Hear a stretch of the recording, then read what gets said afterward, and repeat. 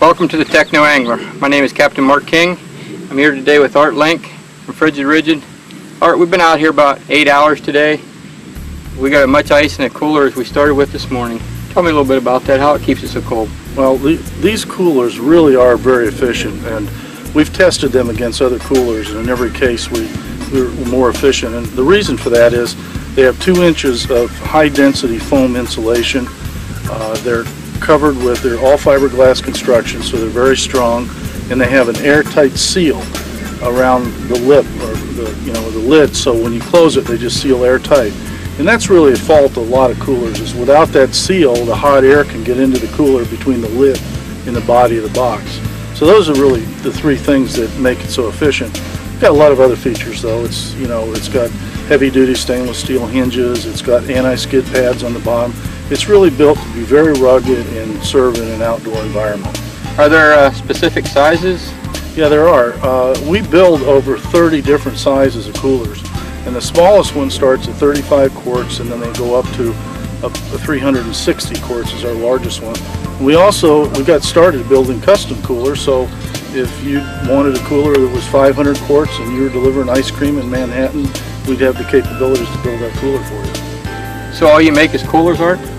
Well, that's the biggest part of our business, but we also make freezers and refrigerators, and these are outdoor freezers. They've got the same kind of construction as the coolers, except they're fitted with electricity, and they've got thermostats and compressors, and they work in the outdoor. They're designed to be on the deck of a boat and just survive the weather. They can take the elements. Oh yeah, especially the salt water. They're all stainless steel inside, epoxy coated, so they really resist corrosion for a long time. I see that the one here on the Southwest Florida Outdoors boat has a different lid than most coolers. Yeah, tell me about that. Yeah, it's a lid what we call a setback lid, which we actually don't put the hinges on the back of the box. We move it forward and put it on the top. So that means when you open the lid, you can push something the cooler right up against a wall or a bulkhead and just open it up, and you don't need to leave that 3-inch gap. There are other features you can get with our coolers that are additional. We get recess handles. We've got reinforced lids that you can buy, which means you can set it up on the deck of your boat and use it as a casting platform. Get different colors if you want. We have stainless steel bait trays, perforated bait trays, sandwich trays. There's a lot of other things that make it a nice cooler and suit your particular needs.